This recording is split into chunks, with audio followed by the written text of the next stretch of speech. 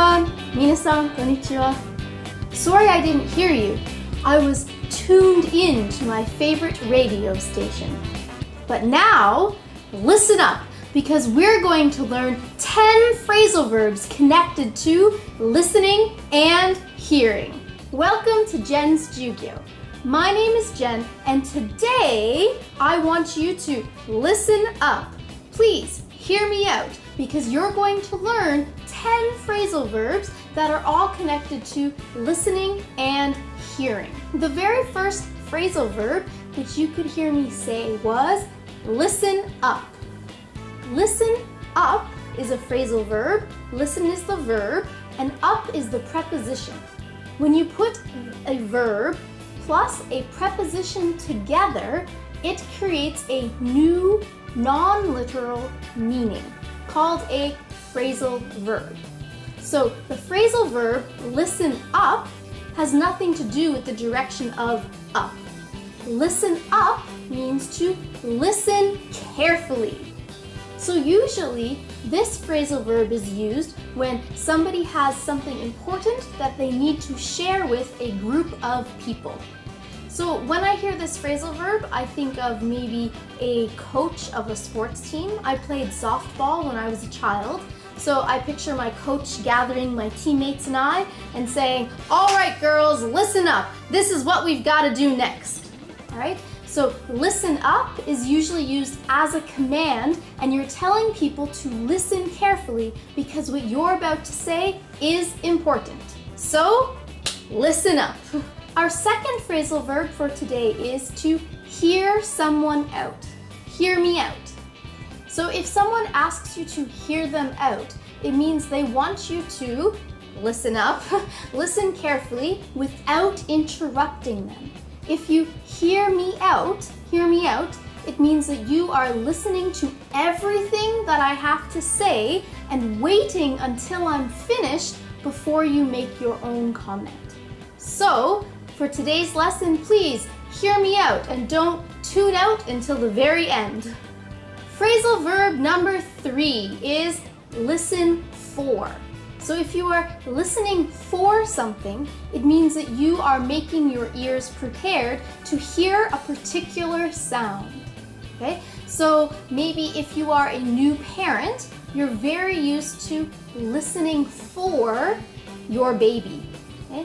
Or perhaps my husband and I have just ordered dinner with Uber, but I need to go to the washroom. So, hey honey, I'm going to the bathroom. Please listen for the doorbell. Uber Eats should be here soon. Speaking of Uber Eats, if you've never used it before and would like to save $5 off your first order, I'll put my Uber Eats code in the description. So check it out if you want to save money on food. Phrasal verb number 4 is hear of. To hear of something or hear of someone.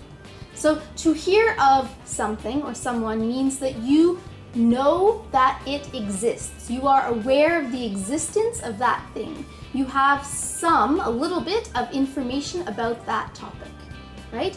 So many times if I talk to people who are not Canadian and I ask them, "Oh, have you ever heard of Colin Mockery?" They might say no. If you've never heard of Colin Mockery, which maybe you haven't, he was one of my favorite Canadian comedians. So to hear of someone means that you know about that person. You know that they exist. You're aware of their existence.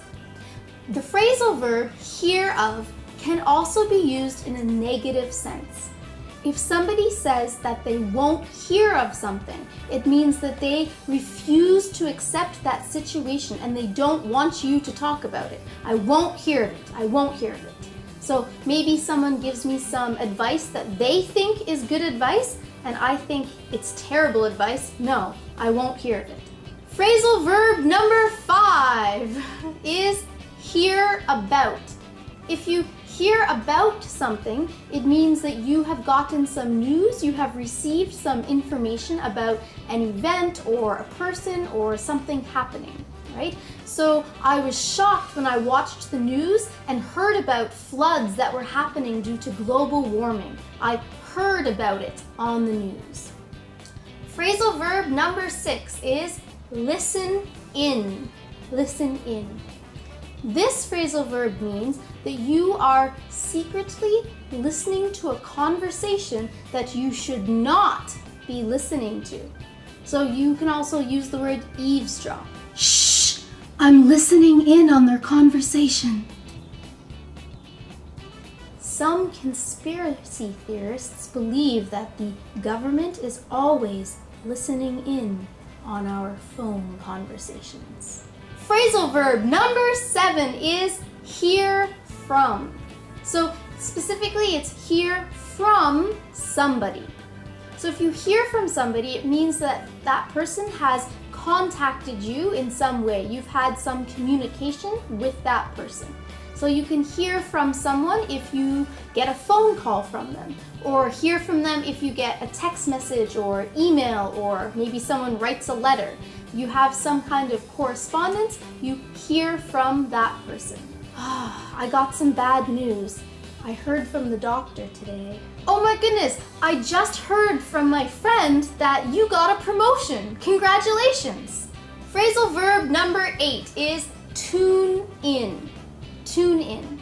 So at the very beginning of this lesson, you could hear me say that I was tuned in to my favorite radio station. The phrasal verb tune in is connected to some kind of radio or TV broadcast.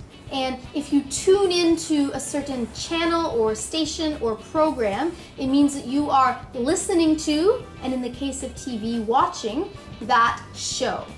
So you should tune in to more Jen's Jyugyou videos when they are released on Fridays and Mondays. Phrasal verb number 9 is tune out.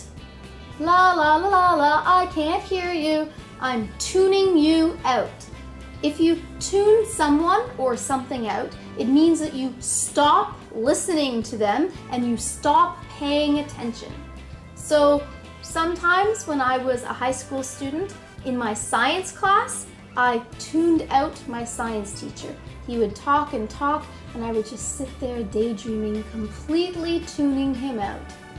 Don't tune out your teachers. Sometimes when I'm talking to my husband, I think he tunes me out. And our final phrasal verb for today, phrasal verb number 10 is to hear something through someone. So this means that you are hearing about some kind of information from a specific person, usually someone who is close to you, right? So I heard through some mutual friends that this other girl I know is getting a divorce. I heard through. Now, if we take this phrasal verb, it's often used in a very common idiom. And that idiom is to hear something through the grapevine. I heard it through the grapevine.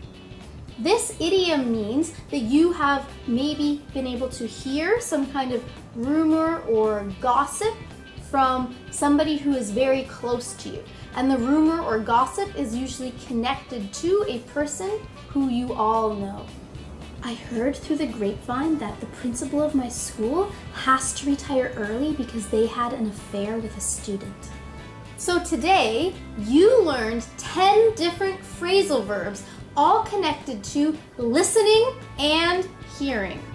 I hope that these phrasal verbs will be really useful for you in your conversations. And now it's time for Question of the Day.